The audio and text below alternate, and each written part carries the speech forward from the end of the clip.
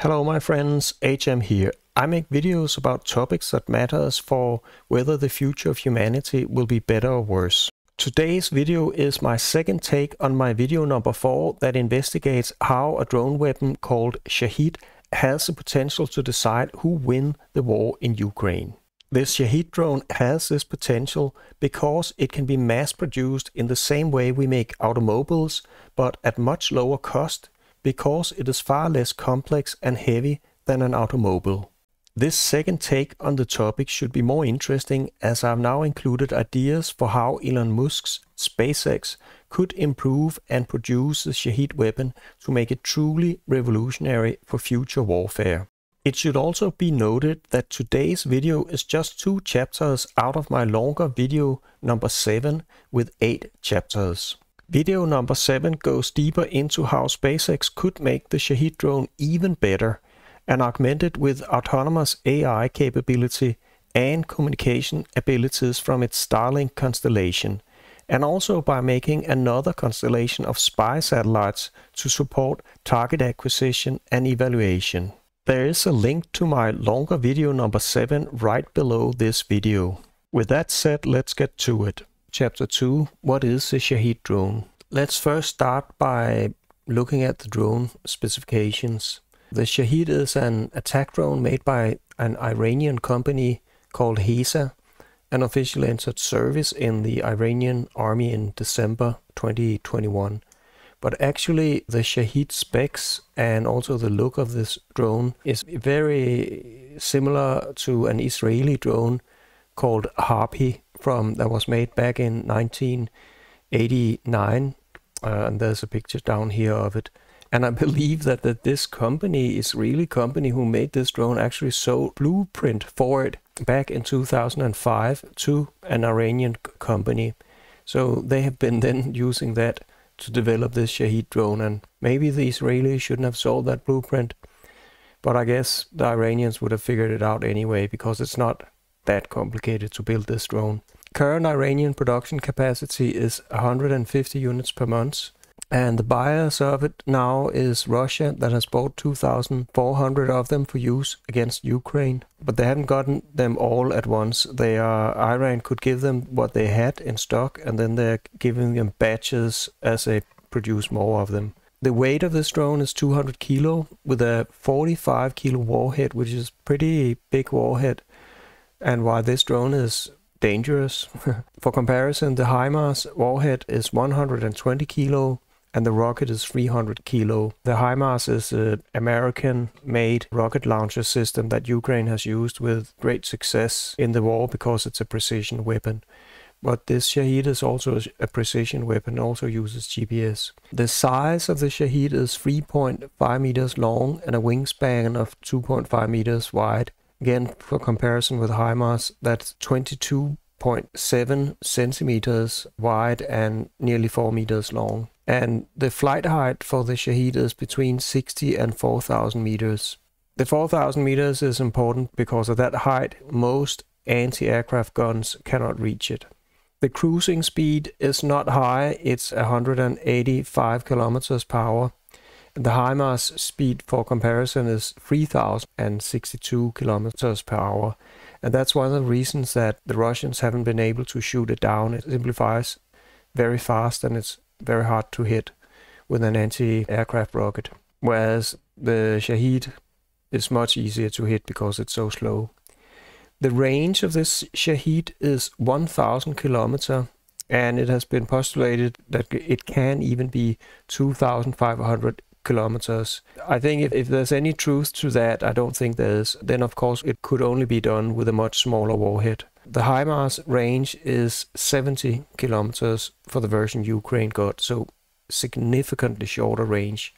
Then the propulsion of this Shahed drone, and also I'll talk a little bit about frame and body, because it's important for understanding why it costs so little to make.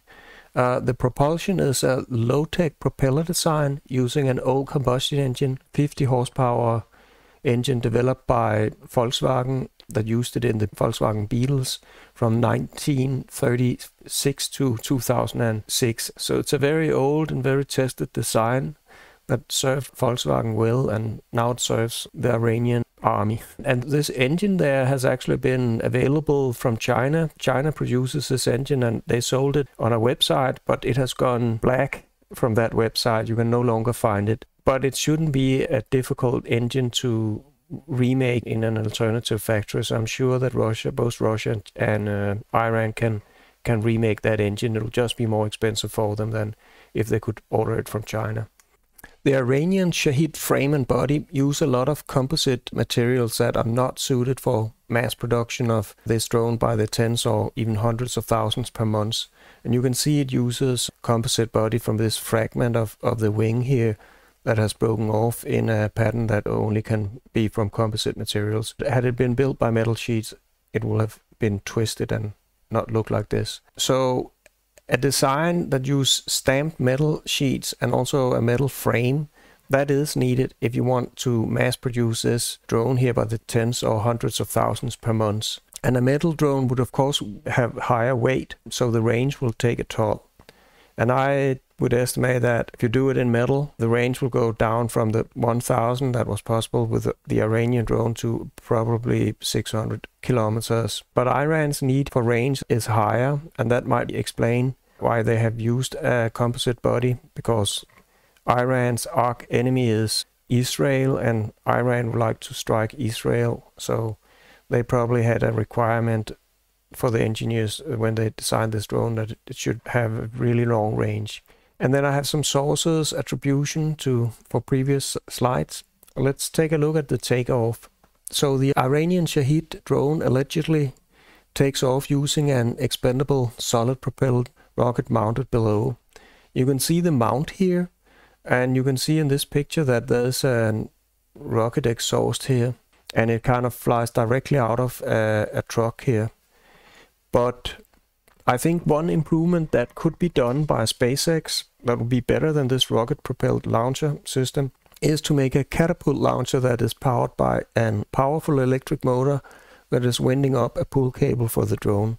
Of course, it has to be a very powerful motor because the drone is 100 kilo and you need to accelerate it to 185 kilometers per hour within, say, 6-7 meters. But it's doable. And such a catapult would save costs because you wouldn't need the launch rocket, and also has a much smaller thermal signature because spy satellites can pick up the heat from a rocket launch, and the enemy could use that to pinpoint your location and start counterfiring on it. My suggestion would be that this electric catapult launcher system would need to fit a standard 40-foot shipping container for minimizing battlefield logistic hurdles, and I think that should be easily doable. It's also very important to think about logistic whenever you design a product, a war machine, that it's also easy to maintain and operate from a logistic point of view, because wars are sometimes won by great logistics and not so much by other things. And then another improvement that SpaceX could do with this drone is that they could have an alternative launch mode that could be using simply a landing gear that also mounts on the same mount that the rocket is mounted on. And that landing gear could either be used for launching, of course, the drone on a paved road just by starting the engine and let it roll along that road and then let it take off. And if it has a landing gear, it can of course also land, so it can be reusable. Well, that's a very useful feature of having a landing gear option. But it could also, if range is really important and you don't expect it to be reused, then you can just drop off the landing gear right after launch to have maximum range. Then I have this little video here I'll show you about how the Iranian Shahed presumably is taking off. So here we have it. It comes up from this truck. Here you can see it a little better. And here it actually attacks something, and you can see it's a very powerful explosion. Okay, and then we reach chapter 3. Why is the Shahed drone so great? The first thing that is so obvious is the low manufacturing cost of this drone compared to other weapons. Shahed only weighs 200 kilo. And it's far simpler to build than a cheap automobile that weighs like 1.2 ton if it's made in metal like an automobile. I'd estimate that a 200 kilo composite drone like the Iranian one, that's likely distributed with those 45 kilo for the warhead that we know about, and then perhaps 100 kilo for the fuel, and then 55 kilo, that would be the remaining weight, and that's for building the drone itself. And if you make it in metal, it's more likely that, okay, we'll still have a 45 kilo warhead, and it will still be 200 kilo for the total drone loaded with fuel, but then it will have only 60 kilo of fuel. So that's why I estimate, it goes from 1,000 kilometers of range when it's into composite to about 600 kilometers in range if you make it in metal, because it has 40% less fuel. And then the rest of the drone will be 95 kilo for the drone itself. Well, I've made an estimate that the Shahed drone will cost about $60,000 in low volume production when it's mostly hand built. And that's the Iranian version. The reason is composites takes a lot of time to build. You have to make a form, then you have to put some textile, carbon fiber or some other fiber in that form, and then you pour over some resin, liquid resin, and then you have to bake that resin for it to harden, and it just takes a lot of time. It can take hours to make a single sheet. Now I want to show you how this can be done if you do it in an automotive factory style like shown here. Here we have an assembly line with a lot of robots and these cars are just running through here and they're being assembled and welded together by all these robots. And down here we have a little video that shows how a stamping press are making the sheets that could go on the side of the car or that could make up the wings of this Shahed. So let's look at that. Here it goes in the sheet, it's pressed, and then a few seconds later it comes out in its shape. So this goes really fast, and that's really affordable to make stuff like that. It will take hours to do the same thing in a composite material. And that's why I think the cost can go down to $6,000 if you make it like an automobile in metal. So that's 1/10 the price of what the Iranians are using. But in order to set this kind of production up, you need to produce a lot of units, or you won't be able to pay for the cost of all these expensive robots and stamping presses and stuff. So you need to make a lot of them. Iran only make about 150 per month.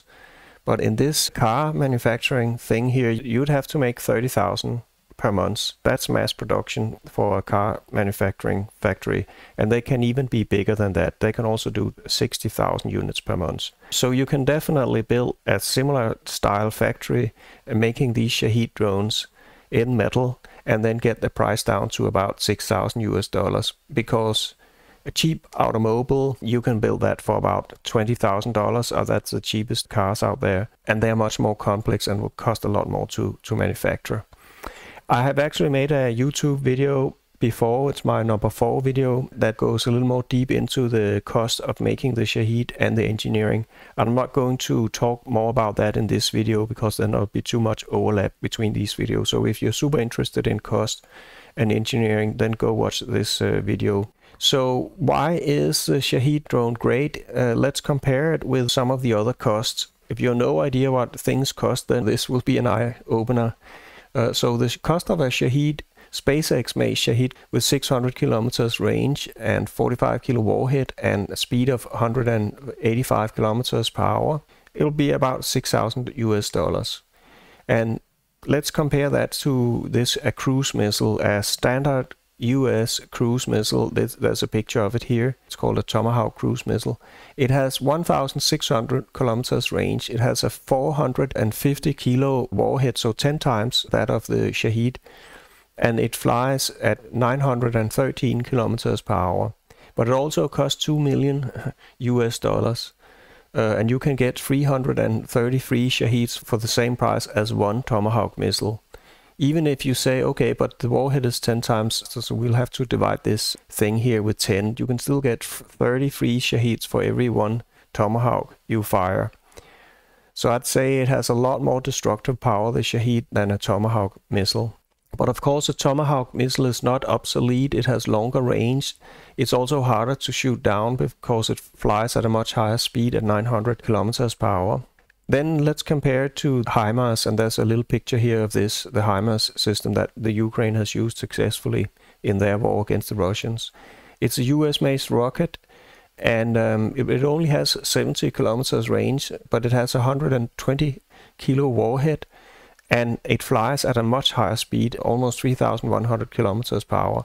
That's very fast, and so far the Russians have not been able to shoot it down using their SAM anti-aircraft missiles, but it cost $110,000 or the same as 18 Shaheds.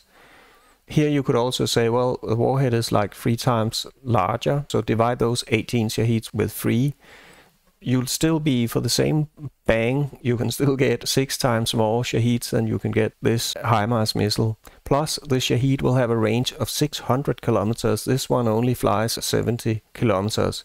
That doesn't mean the Shahed will replace the HIMARS. The HIMARS will still be in demand. In fact, I think we'll use a lot more of them in the future because they have some advantages. You cannot shoot them down. You can shoot the Shahed down, and also the Shahed is slow. So if you want to destroy a target you have identified, and it has to be now, then you can fire a HIMARS if it's within the range of that HIMARS.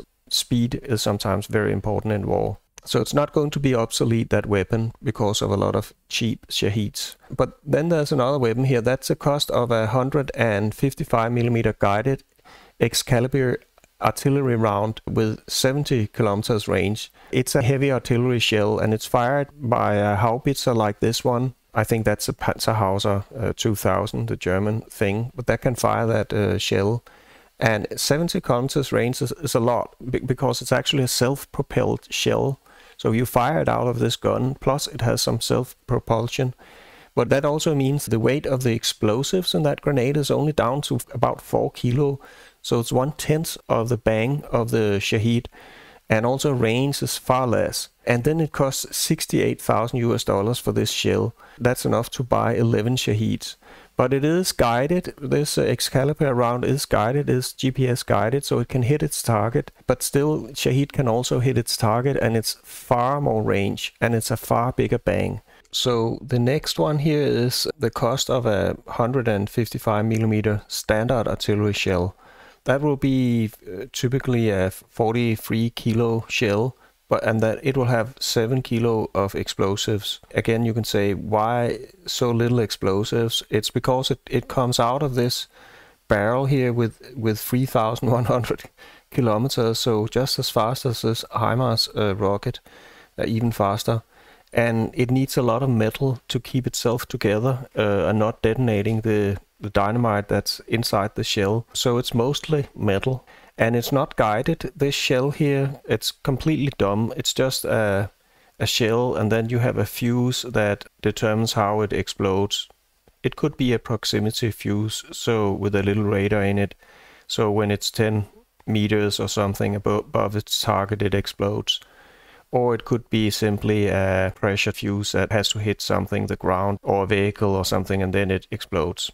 Because it's not guided, you have to shoot a lot of them to actually hit something. I'd say you have to shoot about 100 before you hit something at that distance of 30 to 40 kilometers that it can actually shoot. So 100 times $1,000 for each shell, that's about $100,000 to hit something. And that again is, you can buy 17 Shaheds for that. That has a much bigger bang because they have this 45 kilo warhead, and most of that will be dynamite because they don't need a lot of metal in that warhead because they're not shot out of a gun barrel, so that they don't need a lot of metal to keep the shell together and prevent it from exploding. And then we have the final thing I want to talk about is tanks and tank rounds. NATO tanks, they use a 120mm shell, and typical tank shell cost about $4,000. Then you can say, why does a tank shell cost $4,000? That's more expensive than the $1,000 for a bigger shell for the heavy artillery. It's because tank shells are typically armor piercing, so they're made a little special with some directional explosion that shoots out a plasma that can go through a lot of armor. So they're a little more complicated to build. That's why they're more expensive. And then again, I estimate you need to fire about 10 times before you actually hit a target with a tank shell. So that would be about $40,000 before you hit something, or the same as 7 Shaheds that basically will hit their target every time unless they are shot down by some anti-aircraft guns or missiles. I wanted to give a little more reason here, justification for why you need 100 ordinary shells before you actually hit something. This is a picture of a field in Ukraine. It's actually taken from a satellite. And all these craters you see here are heavy artillery shells that have missed their target. They are landed in the field and not where they're supposed to hit. All the targets, they are hiding inside these tree lines here. There's a tree line here.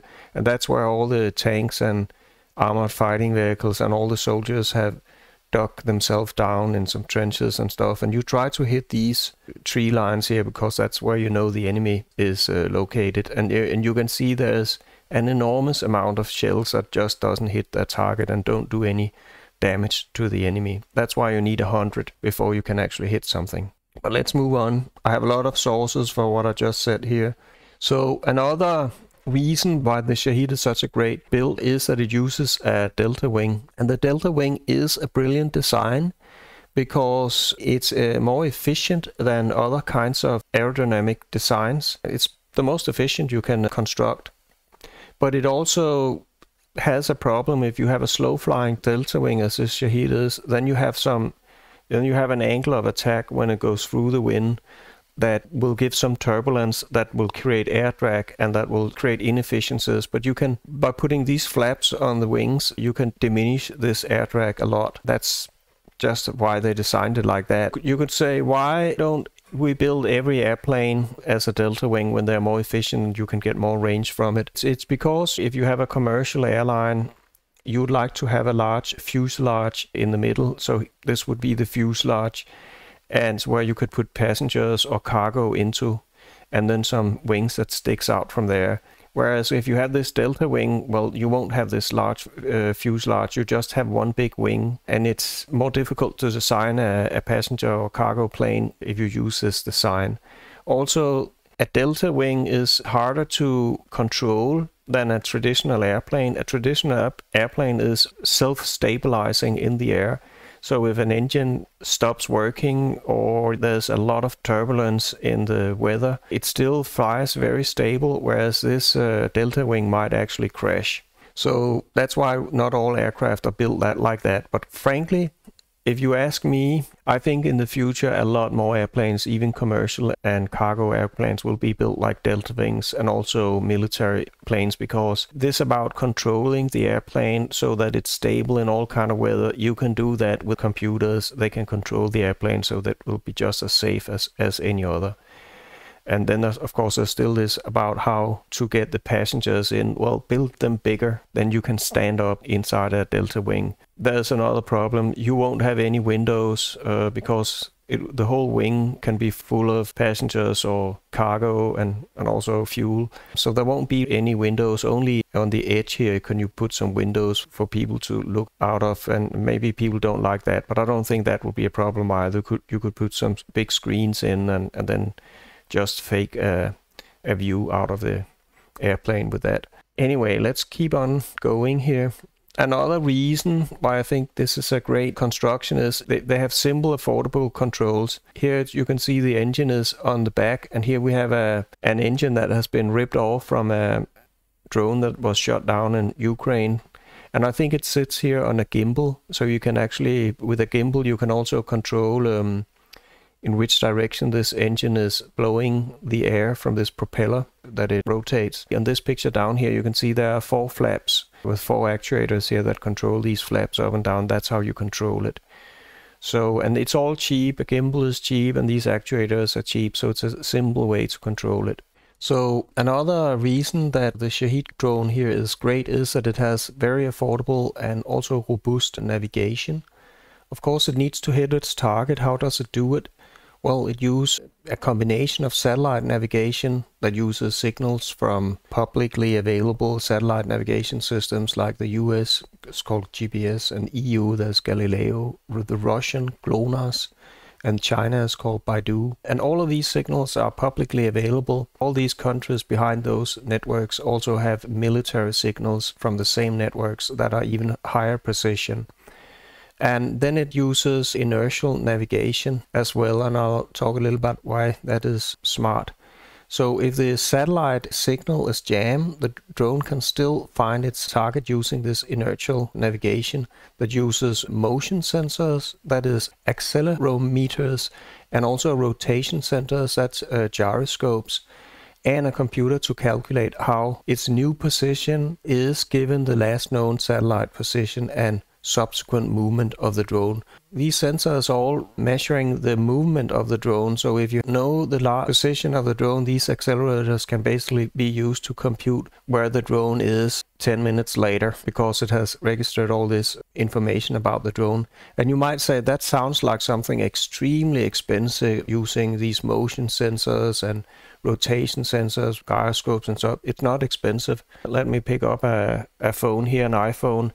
Every single smartphone has these sensors built in. When you take up your phone, a gyroscope registers that you have picked up your phone and your screen is ready to use, and the face scanner starts because of that. So we have all these sensors built into the phones, and you know, even expensive smartphones is like $1,000 US. And if you only need these sensors, they are like $10 a piece. You only need the chip for this particular kind of sensor, so they are cheap. And also the GPS antenna, it's also a very cheap chip. It's like also a $10 thing if you buy them in large numbers. And then also some weapons may use, for more precision, they have a barometric altimeter that measures pressure in the air in order to calculate how high up it is. Because the higher up you go, the less the air pressure, and then there are also some speed sensors. Anyway, we know that this Iranian Shahed drone uses just the GPS signal and also these inertial navigation. And here I come with some numbers that says that if you don't jam it, if you cannot successfully jam it, then it will be at least able to hit its target with a precision of 4 meters, plus minus 4 meters, using a public available GPS signal. And if it has a military signal, then it will be like 30 centimeters.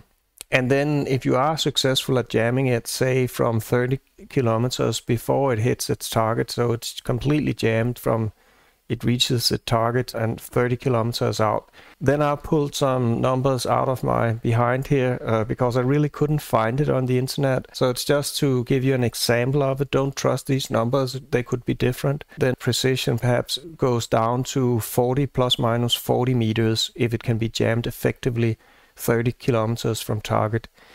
I don't think military drones and missiles are easy to jam, because this HIMARS missile that Ukraine has used, it has hit its targets every time exactly, and it also uses GPS. And Russia has definitely put up jammers around important installations that they don't want this HIMARS rocket to hit. So, and it still hits them. So I think actually there are ways to work around in a military weapon where you can come around this GPS jamming. I don't think GPS jamming is effective on military applications. You can easily jam, say, the GPS in a mobile phone or a car. But if you have a drone flying or a rocket flying, it could have some systems with it. And I'm just guessing, but it's highly likely that you can aim the antenna just to look for the GPS signals that comes in the direction of space and nothing else. And that means in order to jam it, you would have something that is in between the drone or the missile and space itself, where the signal comes from. There's a fourth improvement that I believe SpaceX could do if they were to build the Shahed drone, and that is to use military GPS signal to increase accuracy to 1 foot and also make it highly unlikely to be jammed. I'm not sure the Iranian version, as it was built in Iran, had these capabilities. Both the military, Iran doesn't have their own satellite GPS system, but now they are allied with Russia, and Russia has said, that was on the internet, I could find that Russia has improved the Iranian version with their own military-grade GPS, so it had better precision. But of course, SpaceX could do the same thing when they built the drone. And then a fifth improvement that I suggest here for SpaceX to do if they should build the drone is to make a variant of the Shahed drone that can also home in on radar and jamming signals. And if the signal is turned off, it will just hit a secondary target instead using GPS. That kind of logic you could build in for very little extra money in the warhead. It shouldn't cost that much. So let's go on. Another reason why the Shahed drone here is super great is that it can overwhelm any known missile air defenses by sheer number. It only costs $6,000 to produce each Shahed. So if you spend $6 billion, you can get 1 million of them. And even if you use the entire stock of NATO's anti-aircraft missile systems, you would only be able to shoot down about 50,000 Shahed drones. And it's even worse for Russia. They'll probably only have 1/3 of what NATO got in their stock. And I have some data that can back that claim up. It's this table over here. It shows different kinds of missiles that Russia has been pounding Ukraine with, and their stocks of these missiles before the war started. And one of these missiles here is the primary anti-aircraft missile that Russia is using. That's this S-300. It can also be used as a ground-to-ground missile. That's why it's in this table here. But it's also the primary Russian anti-aircraft missile. They have only 8,000 of them. And then they have some S-400, probably have a few more thousand of those. And then they have some mid-range and short-range missiles. And yeah, who knows, maybe they have 20,000 of those short and mid-range. But that's what Russia has, all of it. So it can easily be overwhelmed if you build a lot of these Shaheds. And another thing about anti-aircraft missiles is that they cost way too much to be used on a $6,000 drone. Although they can easily shoot down that drone, it's not a problem for them. It's just too much money to spend. For instance, a short-range Stinger missile costs $120,000, and a mid-range NASAM missile that's like 20-30 kilometers range is $1.2 million.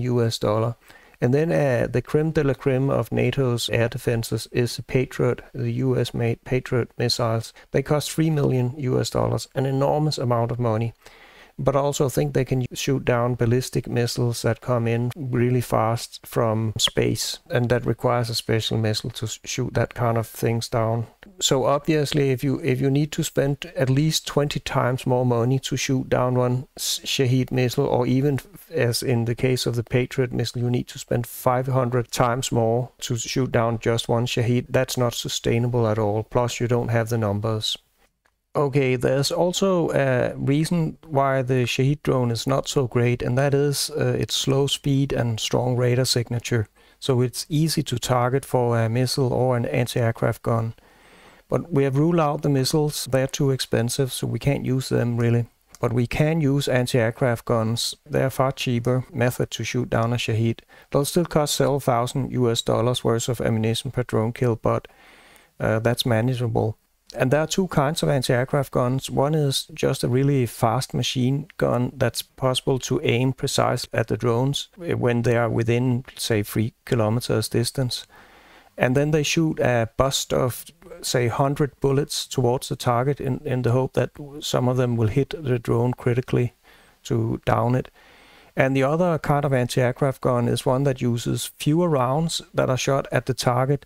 But these rounds have proximity fuses, and they can explode when they are, say, 10-15 meters near the target. Then they explode and put out a lot of fragments that will hit the drone and down it. But the Shahed here is able to fly at 4,000 meters altitude, and at that altitude most anti-aircraft guns cannot reach it. Most anti-aircraft guns has a range of about 3 kilometers. This one I'll show here in this picture is the German Gepard. That has actually a range of 3.5 kilometers. And it has exploding ammunition. I don't think it uses proximity fuses, but it uses another system of basically timing when the grenade there should explode. And that's programmed just before it's shot by the radar system of this Gepard. That's how I think it works. And it only has 320 rounds. That's probably enough for 10 drone kills if it's lucky. We should consider how much reaction time does an anti-aircraft gun have before this Shahed drone could hit them if it targets the anti-aircraft guns. And at 3 kilometers firing range, you have only about 1 minute for this anti-aircraft gun to destroy the drones, because 3 kilometers is what you will fly if you fly at the maximum speed of this drone at 185 kilometers per hour. So one attack strategy can simply be to overwhelm an anti-aircraft gun by flying enough Shahed drones towards it so that it cannot shoot all of them down. One of them at least will get to it. And it will still be an important kill for the Shahed drone to take out an anti-aircraft gun, because an anti-aircraft gun can cost $10 million. I also have an idea for how SpaceX could further improve a Shahed drone. They can make the attack angle of the Shahed programmable. Instead of flying in a cloud of drones towards the anti-aircraft gun, it will come in from all sides simultaneously, so that exploding rounds from an anti-aircraft gun cannot take out several drones at a time, but at most one drone at a time. And also the tower has to turn around. You can see this tower will have to turn around. If they come in from all sides 360 degrees, it'll be much harder to shoot it down by an anti-aircraft gun. So that would be one improvement that SpaceX could definitely make.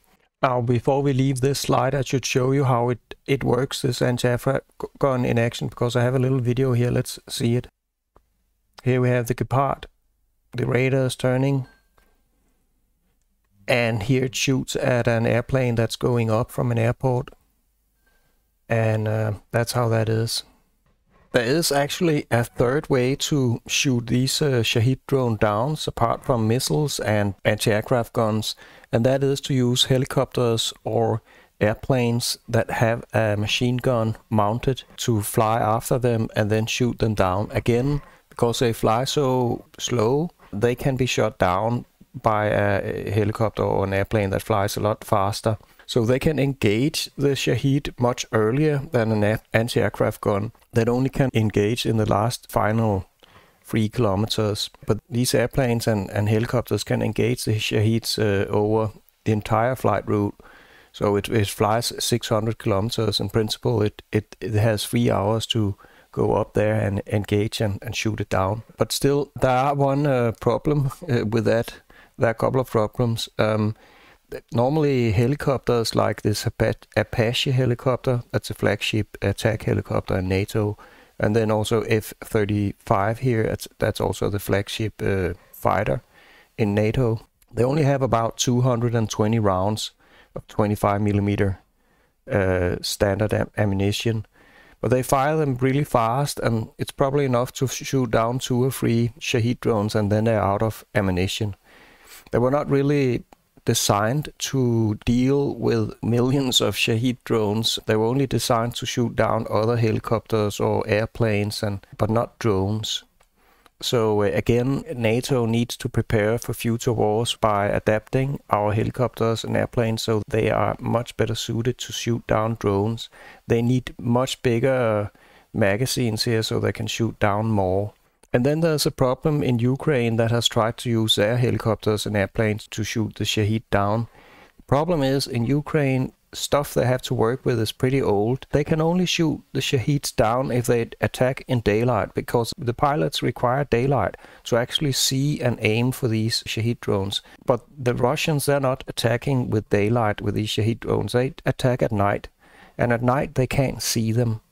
Of course, if Ukraine had NATO standard airplanes and helicopters, they would have equipment that could see the Shahed drones also at night and then have a fair chance to shoot them down.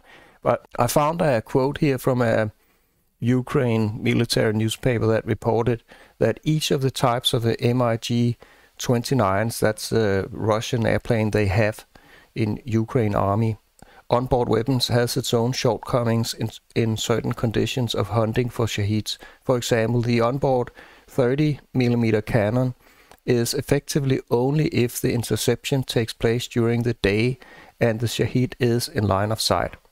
So they simply can't aim on it during night. So That's it. Then I have a lot of sources as usual, and you can download it.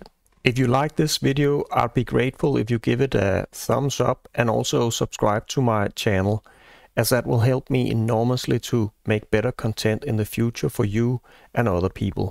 Also, I'm curious to hear what you think, so don't hold back in the comments section. Thank you for watching my video. I wish you a healthy and fulfilling life in freedom and democracy.